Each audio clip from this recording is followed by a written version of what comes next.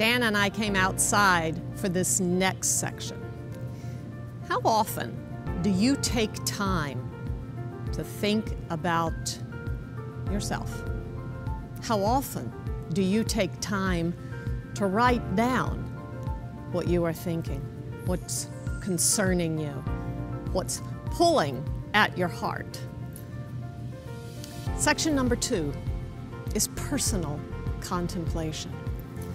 This course asks everyone, teachers and students and travelers alike, to take time to write down what you're experiencing. Really, something as small as walking to a next location shoot and finding a feather. This is what I'm talking about, because this feather actually has meaning for me. It's the story of me as a little girl, being fascinated with how birds fly. That's a part of who I am. And remembering and writing down this connective tissue between the world and me, that's a strength, and that's a skill that you can develop. And that's what this course asks you to do. And there's a couple of different ways to write something down. My reaction to the feather is a memory, a feeling. Might be good, might be hard, might be sad, might be challenging, but it's about me and the feather. That's a reaction. That's what your journal's for. That's for you taking personal time to have something to write in and on that's just about you and the world. That's one way to write your thoughts. The second way is, can I look at what I wrote in my journal and begin thinking about what I wrote? And can I respond to myself? That becomes a beautiful negotiation with what you're thinking, how you're thinking about it, and what it might mean to you as you move forward. That's the response part of this course. I'm going to write my reaction first. On Facebook, that would be the like, or the dislike, or the tear, or the happy face. And then the response part is, I'm going to think about how I found this, what it meant to me. And now I'm going to talk about it a little deeper. That's the response.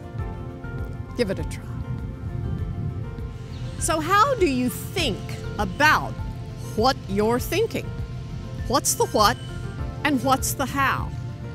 Aligning with the ethics part of the course, this questioning about the what and the how can be looked at in a classroom setting. As a group, a cool exercise is figuring out what are the rules of engagement between students on a campus. Really, unpacking the rules of what it means to be a woman on Penn State campus or anywhere. What are the rules of being a man? What are the rules of being a student? What are the rules of being a professor? These kinds of thoughts help you figure out how you are thinking, because a lot of what ethical practices are is agreeing to follow the rules that are in place by a practice. So the course looks at 5 things, 4 P's and a C, which are perspective, privilege, purpose, prejudice, and civility. Have the class actually unpack those 4 P's and a C. What are the rules at play? Because figuring out what the rules are can help you think about how you are thinking about a what. Explore. This is about teasing things out. It's about pulling the patterns of a culture apart so you can see the connective tissues. I guarantee you, when people start talking about rules, it's hard to get them to stop. Have fun.